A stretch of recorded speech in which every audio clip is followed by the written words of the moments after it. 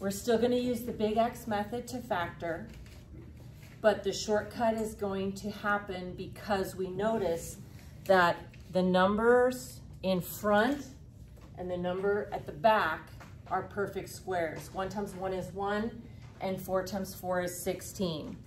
We go ahead and start the factoring the same way. We're going to grab the numbers on the outside, 1 and 16, multiply them together and write it up here.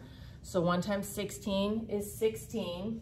We're going to take the number in the middle, drop that straight down. So I have 8. We're trying to think of two numbers that when we multiply them together, we get 16, and when we add them, we get 8. So coming off to the side, we always grab the number up top here and just set it off to the side, the positive version of it. So 16.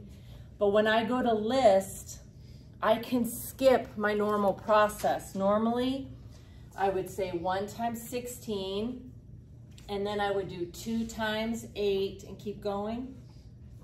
But if this is a perfect square and this is a perfect square, I'm gonna skip this and just say, well, the square root of 16 is 4. And so 4 times 4 is 16. And these numbers are gonna help me get back to here without listing all the extras.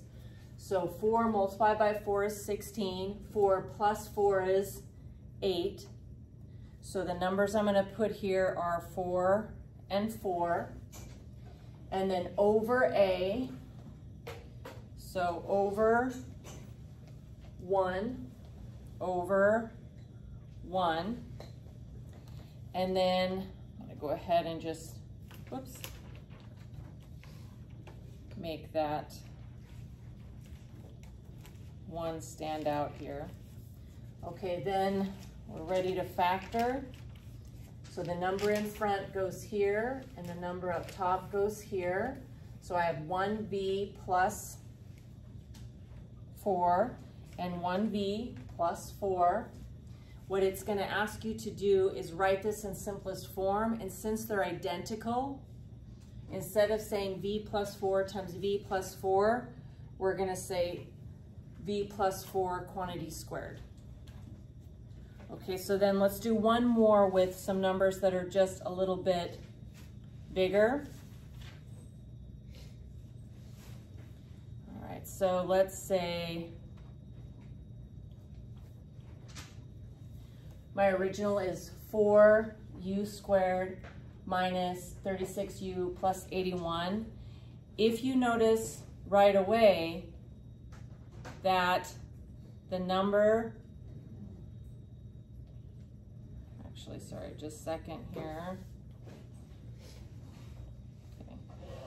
If you notice right away that the number in the front and the number in the back are both perfect squares, 2 times 2 is 4, 9 times 9 is 81, then the brainstorming is going to go a lot faster.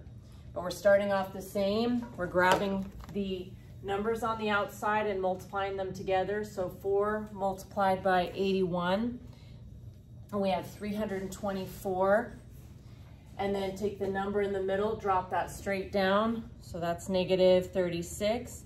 We're trying to think of two numbers that multiply together to get 324 and add up to negative 36. In general, we would take the number up top and start brainstorming. 1 times 324, and then we'd go on to 2 times something, and we'd keep listing. It's going to take quite a while, since it's a bigger number, to list all of them and then start thinking about numbers that multiply to get this and add up to this. So the shortcut here is, since these are perfect squares, I'm going to take the square root of 324, and I get 18 times 18. And now I'm going to come over and think about that. If two numbers multiply to get a positive 324, those numbers are either both positive or both negative. If they add up to negative 36, I now know they're both negative. And what do you know? It's going to be negative 18 and negative 18. All right, then over A, and the A here is 4 So I'm gonna put the negative 18s over 4. Simplify.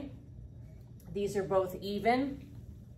So dividing the numerator and denominator by 2, I get negative 9 over 2. We're ready to factor. The bottom number goes in the front, the top number goes in the back. So I have 2u minus 9, and then 2u minus 9. They're identical, so our final answer, since they're the same, we're gonna go ahead and write this as 2u minus 9 quantity squared. Of course, you can FOIL this back together to verify that you get back to the original. The main purpose of these extra examples today is noticing that these numbers are perfect squares.